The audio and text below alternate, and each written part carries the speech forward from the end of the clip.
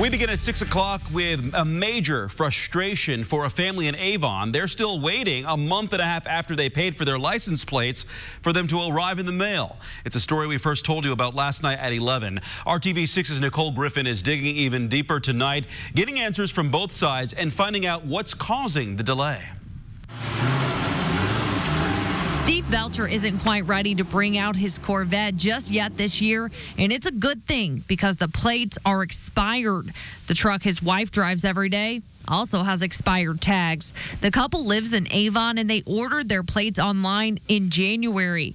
But 6 weeks later, they are still waiting for them to arrive. They're not putting the address on the envelope properly. It slips down and it cannot be delivered. The Postal Service confirms that is exactly what's happened, and the Belchers aren't the only ones dealing with the issue. I think there's a kind of a lesson here in a way, because especially with like the BMV and others who are doing large mailings, and it includes this window to make sure that before they all go out that you can actually read the address.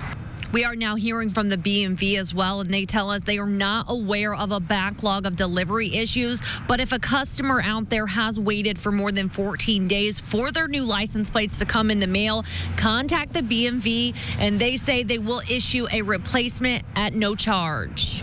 They also tell us all sealed envelopes are routed through a mail sorting center, and an address verification process is completed before any mail is released from the facility. It is approved and signed off by a USPS inspector.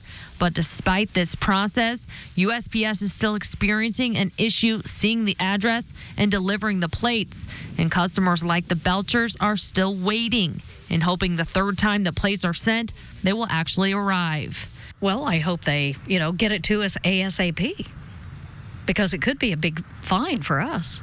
Nicole Griffin, RTV6. Well, the BMV says customers have the option to have their plates shipped to a local branch. The Belchers tell us that that's an option they will have to consider.